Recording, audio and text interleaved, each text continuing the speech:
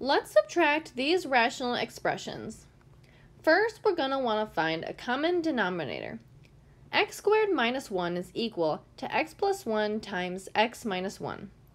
So we're going to multiply 2x over x minus 1 by x plus 1 over x plus 1. Then we're going to multiply negative x over x plus 1 by x minus 1 over x minus 1.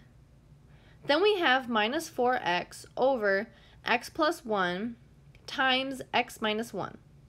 When we multiply this out, this is going to give us 2x squared plus 2x over x plus 1 times x minus 1 minus x squared minus x over x plus 1 times x minus 1 minus 4x over x plus 1 times x minus 1.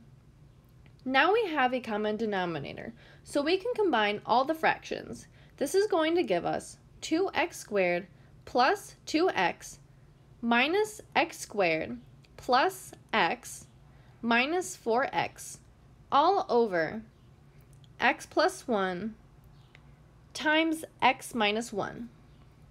If we combine the like terms, this is going to give us x squared minus x over x plus 1 times x minus 1.